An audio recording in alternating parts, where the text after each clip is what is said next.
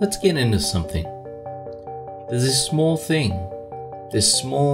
little thing inside of Maya. Forget all the flame wars about Maya versus Blender, Maya versus Max. There's something within Maya that puts Maya users themselves on one side of the fence or the other. It's about as divisive of a thing as I've ever seen amongst Maya tech artists. This thing's called PyMel. Before we get into why it drives a wedge between people, first we should talk about what it is. PyMel is simple. It's a Python framework, much like maya.cmds or OpenMaya. It's just another way to interact with Maya through Python code. But if you've ever used either maya.cmds or OpenMaya, you would have found yourself scratching your head more than a few times or flipping a couple of tables out of frustration. Neither maya.cmds nor OpenMaya feel very Pythonic. You could say that maya.cmds is just a clone of Mel. It doesn't offer any advantages over using Mel, other than the fact that you're coding inside of Python, which, let's be honest, is miles better than Mel. With Python, you have access to the ocean of libraries that have been written for Python already. But the maya.cmds module itself is the same as Mel. After writing enough code in it, everything just looks and feels as if you wrote it in Mel. It carries all the baggage of Mel. What about OpenMaya API? Surely this solves these issues. I mean, in one way it does, but it comes with its own baggage. It's full of C++ style conventions, so it's not very Pythonic either. Not to mention it's much more convoluted than the simple maya.cmds module, despite being much more powerful. This is where PyMel comes in. In fact, this is the reason PyMel exists, to bridge the gap between Python and Maya in a way that's familiar and simple, but also robust and powerful, but most importantly, Pythonic.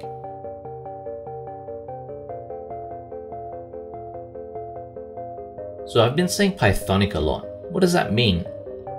Every programming language has its own style, flow, and idioms. To be idiomatically Python means a few things. Taking advantage of classes, inheritance, magic methods, or dunbers as they're known.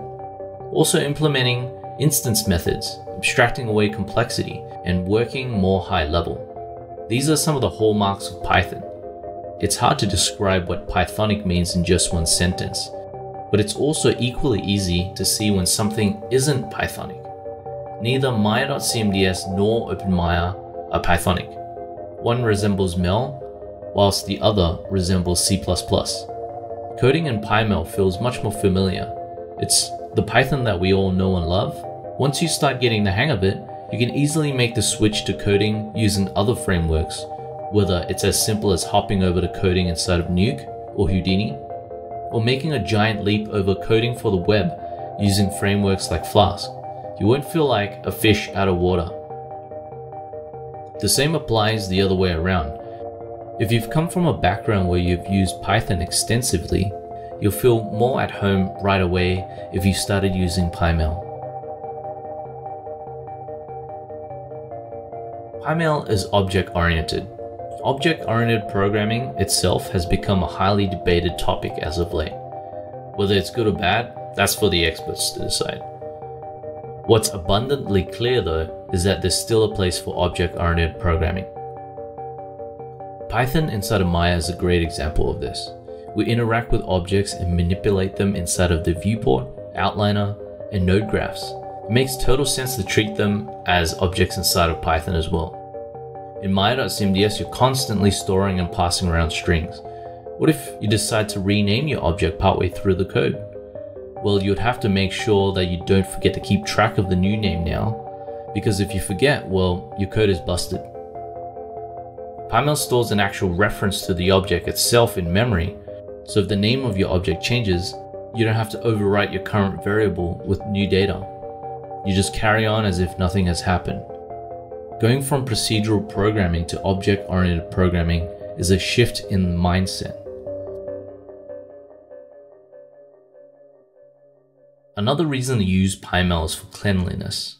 You shouldn't need to write code like this to get the parent of this cube then move the parent 3 units to the right in translate X. Instead, with PyMel, it looks like this. You see how it reads left to right like you would expect, and how much shorter and clearer it looks? This is because PyMel treats objects as, well, objects. Cleanliness is very often overlooked for new programmers. It cannot be understated how important clean code really is, not just for yourself if you revisit the code 3 years later, but for your team if you work in a team environment. There's nothing more painful than someone trying to dissect your messy code to fix a small bug that should have only taken minutes to fix, but has instead taken hours because no one can bloody understand your flaming garbled turd of code. Typing. This is something that's more advanced and honestly a little intimidating for a lot of new Python users.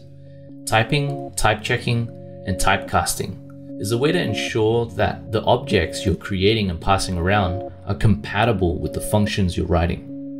PyMel takes this to a new level. Every object has a node type or data type. This lets you do cool things such as check if a particular object is an instance of a particular type. Like in this example here, where I filter only objects that are geometry. And unlike maya.cmds equivalent, which just looks at a specific object type, PyMel allows you to compare objects to parent types. So anything that is a polygon or a NURB surface would pass the test. On top of what you can do with the code itself, having well-defined types allow other programs such as PyCharm to intelligently check types and ensure that inputs you pass to your functions are the proper types that the function is expecting. Basically, it lets you take your error checking WASI code to the next level. The final reason you should use PyMel is that it's ridiculously easy to switch over. You can start by porting over your maya.cmds code with a simple find and replace, and slowly figure out all the nice little advantages of PyMel over time. We have a video showing how easy the switch can be, which I'll link in the description.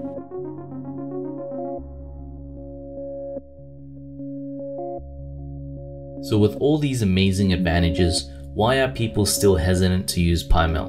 And why do some people feel so strongly against it? I honestly think many just haven't used it enough to experience all the benefits of it, and they are too quick to hate. But there are some legitimate reasons why you might not want to use PyMel. Speed is a big reason. A common reason you see against PyMel is that it's slow.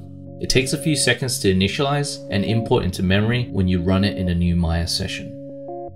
Even worse than this though, is that because there is so much going on in the background with regards to wrapping objects and the many levels of inheritance, it can perform really poorly in situations where you need to iterate over hundreds of thousands of objects.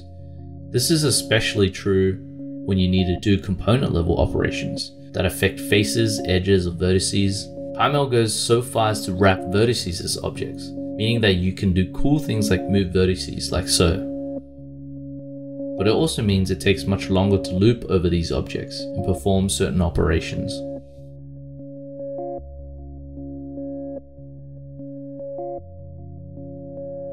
Because everything is an object in PyMel, and every object has so many levels of inheritance, each object has a lot of resource overhead. Storing or generating hundreds of thousands of objects and looping over them can easily blow out your RAM if you're not careful. For this same reason, PyMel is not ideal for working with components.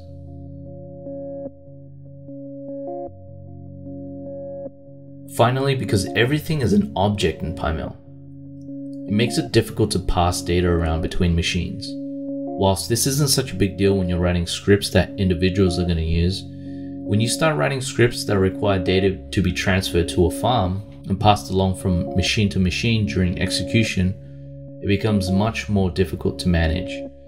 But there are ways around this problem. PyMel object data can be flattened into a simpler data structure, such as a dictionary, before being sent off and then reconstructed back into a PyMel object on the other end. Another more advanced approach would be to pickle the object using something like the pickle module. Pickling will essentially convert a Python object to binary data so it can be reconstructed as a Python object with minimal data loss. These techniques are known as serialization and is a common way to format data to be easily transferable between machines during execution. Knowing all this, it's safe to say that PyMel is awesome, and those that shy away from it do so in the wrong way. If speed is a real concern, you should be using C++ anyway.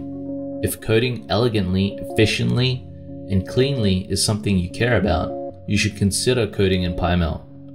Just keep in mind some of the pitfalls. Maybe don't use it for manipulating components, and you should be good. Finally, I just want to say thank you to the awesome geniuses behind PyMel, Chad Dombrova and Paul Molodowicz, who are over at Luma Pictures, where I actually work.